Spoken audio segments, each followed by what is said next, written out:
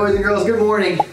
Welcome to day 3 of quarantine here in Indonesia. I thought I was going to have gone 100% crazy by now. Loco out of my mind, but you don't realize until you actually sit down and are forced to just concentrate on everything that you have, how much you have to do, or at least I have to do. And I got 3 different books. I got full YouTube black hole tutorials going of just stretches and workouts and mobility routines. I have edits I'm catching up on and just a lot of things that I'm actually pretty stoked on. So day 3 quarantine, I wanted to make this video to you guys to show you how I make bulletproof coffee without a French press, without a coffee grinder, without a blender, and I do it all over the world. I do it randomly. It's not the highest quality taste that you can get, but when you're talking about energy and you're talking about saving money and you're talking about feeling good, this is the dream. So we're gonna jump into this right now. I'll show you guys my little station that has just been getting absolutely worked over here.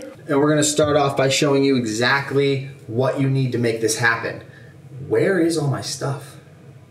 Oh, that's right. I jammed everything into this backpack yesterday to get some weight going for the oblique exercises. So the first thing you're gonna need is coffee. And I know everybody likes to think that you shouldn't grind it super fine, but that is only because it seeps through the last pour of the French press, which you can stop by just not using that last little bit. But we don't have a French press right now. So the more fine ground your coffee is, then the more the water will actually be able to absorb around each little coffee ground molecule. And if you have good coffee, like Bulletproof coffee beans, 100% of the grounds, if the water is hot and boiling, a little bit below boiling is better because you don't want to burn it all, but they will sink to the bottom of the glass. So the next thing you're going to need, preferably, would be a gigantic pint glass or maybe 2 of them. I only have these little ones, so I have been doing a couple teaspoons of the coffee in each one. Ration it out, half a scoop, half a scoop, half a scoop. We're actually going to do 4 because it's like almost a full French press, which is a liter. And boom. If you're feeling a little more frisky, I go super light on the beans, especially when they're high quality because you don't need so much. But if you're a big coffee drinker, do whatever your portion that you would normally throw into a French press is and heat some water up.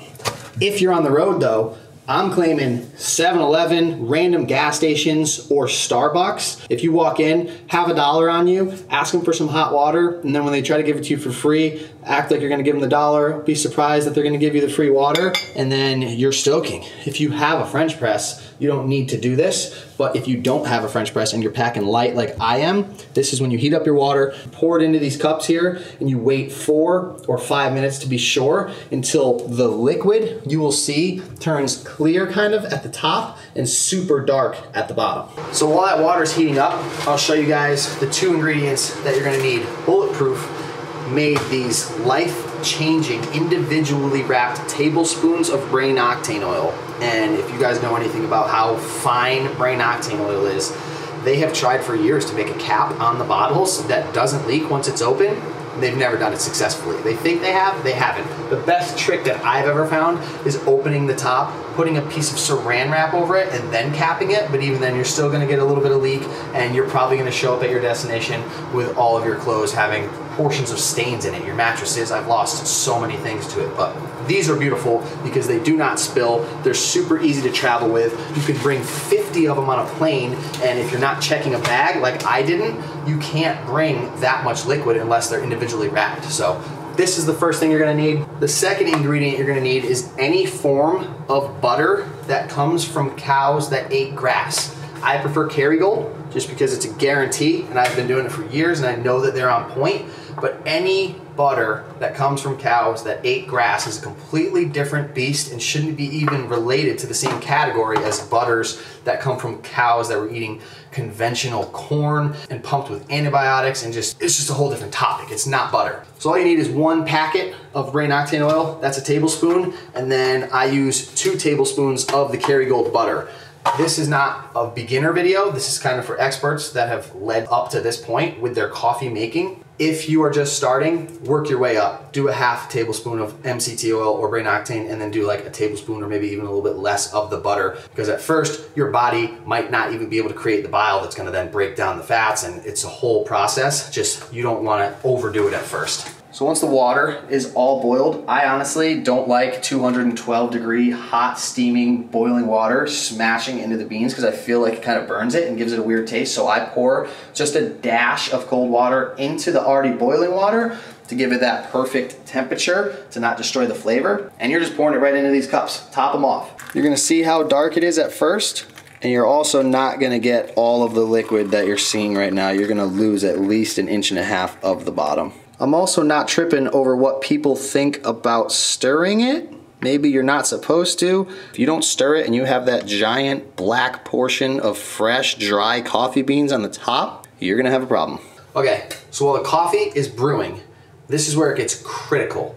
I have this thermos from Contigo. It's a 24 ounce. They don't even sell it in stores. I got it at Amazon because it's the big boy and you can fit almost a full French press in here. But it has a locking mechanism on the top, and it has a pressure release seal. So you can lock it and you can't release the pressure, and then you can unlock it, release the pressure, and that's also the drinking nozzle. So the reason that is so critical is because Bulletproof coffee has butter and MCT oil in it along with the coffee, and just that oily concoction in a cup sitting there trying to get down your neck is disgusting. And there's also a scientific term behind it when you blend it, and it takes the coffee itself, the molecule that gives you the jitters, and it puts it inside of a fat molecule. And fat is very slow digesting in your body, so you have all this fat that's being burned over the course of a couple hours, and as the fat is being burned from the butter and the MCT oil, you're getting a slow drip of the caffeine that is within the fat molecule. It's a crazy process, but it's called micellization, and when you blend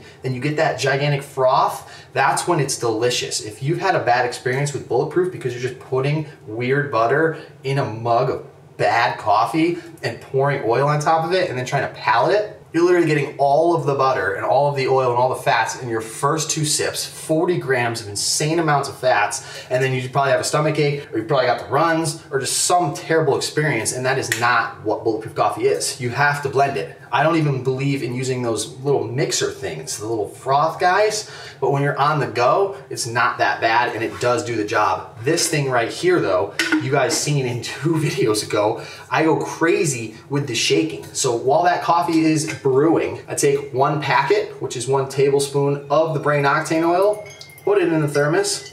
Honestly, very satiating.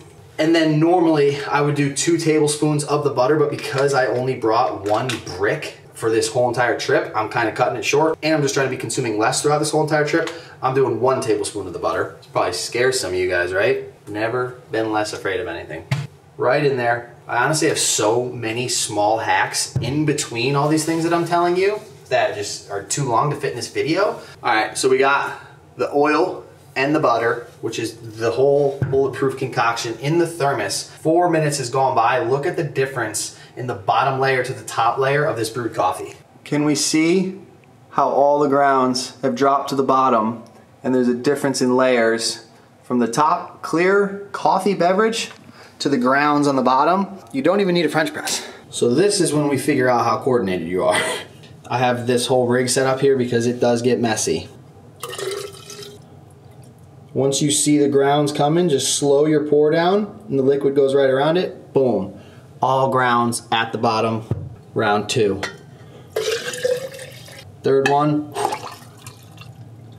Oh, that one molded to the bottom. That was a good one. First things first though, make sure you guys are drinking water before you jump into coffee. There's probably nothing worse you can do than starting your day with coffee, but it's amazing to start your day with coffee if you've already slugged at least a half a liter. Just neck a glass, get your body's metabolism going, get everything running the way it should be. You're made up of water, so put that water back in you and then go to actually trying to utilize some things to get energy. But if you're not drinking water and you're lacking energy and you're trying to get that energy from coffee, you're kind of blowing it. So this is what it would look like if we did absolutely nothing. Just a pile of gross oils on top of your coffee. You can stir it all you want. It's just gonna get right back up top. And that is when this thermos comes in to save the day. Drop the top, lock the top, and get to work.